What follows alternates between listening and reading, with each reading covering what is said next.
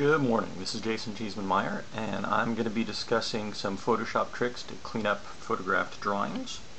Getting the perfect photograph of a drawing requires the right lighting, setting up your camera for the white balance and that sort of stuff, and a lot of time we don't have the equipment or just the time to make that feasible. So I take my sketches and I lay the sketchbook out on the floor next to an open window, not in direct sunlight, but in as strong and even as light as I can get, and snap a couple, 3 photographs of each one. Import them into the computer, check to see which one is crisper. In this case it's this one, and I bring that into Photoshop. Okay, first thing we do is crop it, and you'll bear with me because the screen recording program has some problems when I start using the crop tool. So ordinarily I would rotate this and get it perfect, but because of the delay here we're just going to skip and leave it cockeyed. Image rotation to put it upright. And I see the camera has adjusted to photograph the white of the paper as gray. So the first thing we're going to do is duplicate layer, Control L for levels and auto levels. Okay, so this has brought our paper up much closer to white.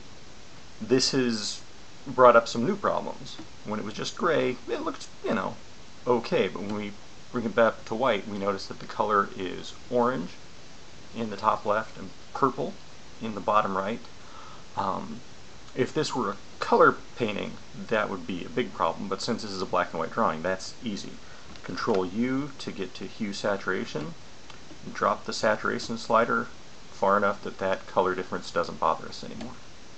Okay, so now we get to the problem where parts of the page are better lit than others. We've got a hot spot on the figure and it's gotten dark around her, so we're going to start a new layer. We're going to get a radial gradient in a nice bright distinctive color, and we're going to paint that radial gradient in everywhere that the paper is not white. The darker the paper is, the more opaque we want our gradients to be. Okay, now we right click on the layer icon, select pixels. Turn that layer off.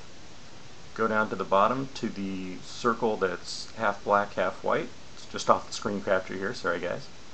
Click that to get an adjustment level. So when we change the levels here, that's only going to affect those areas that we had painted red. Use the middle slider first to adjust the midpoint, and then we can play with the right slider to get to white. And if things start to, the pencil lines start to fade out, we can bring our black slider up to darken that back in. And you see here, I've overdone it a bit. It's blown out. See that? Blown out. Back it off a little. I'll try to get rid of that as best I can. But if I overdo it, that's just fine. All I need to do is go to the opacity of the adjustment level and knock it back until that hot spot goes away and things hold together. Okay? So instead of having this dark around the edges, we bring it up much closer to that feeling of the white of the paper, and we're getting a photograph of the drawing, not of the paper and of the poor lighting conditions in the room. Alright, I flatten this, Shift Control S to save, because anytime we can use keyboard shortcuts, especially when we're doing things over and over and over, helps.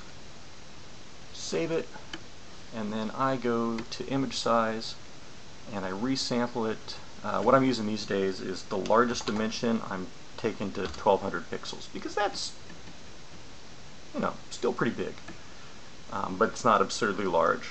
And so I'll save this. I put the suffix medium, or MED for medium, on it, and that's the one I will upload onto Facebook or Blogger or whatever.